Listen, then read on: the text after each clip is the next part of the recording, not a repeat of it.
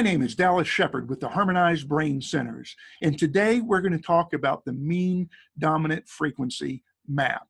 This map is very vital in how we interpret or what's going on with the brain. Again, it's not used as a diagnostic tool.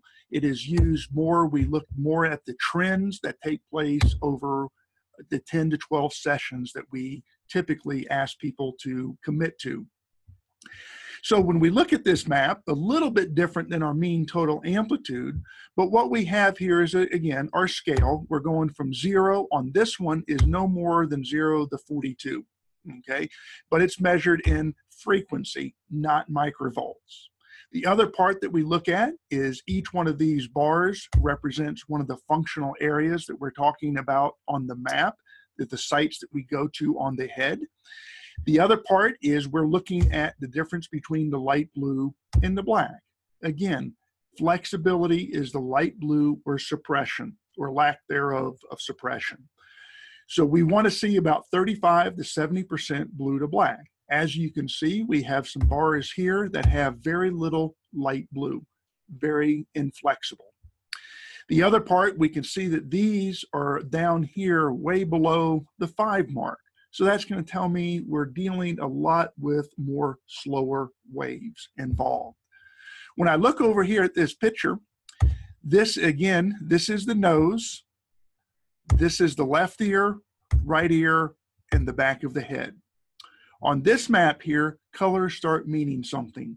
The darker the blue, the slower the waves. When I have the red areas, the orange, and the yellow, those areas are areas that are working a lot harder.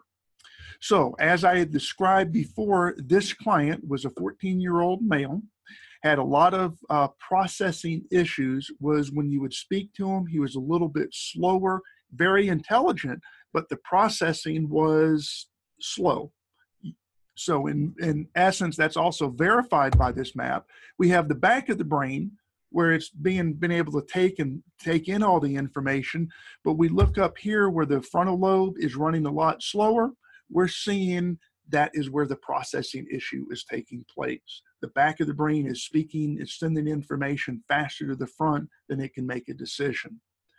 So I hope this helps on how you're looking at this mean dominant frequency. Again, this is just identifying when you did the LENS session, the little white line that was bouncing back and forth on the spectrum display.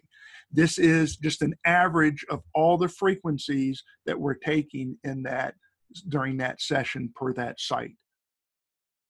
So if you like this information, please like us on Facebook, subscribe to our channel, or visit our website at harmonizedbraincenters.com.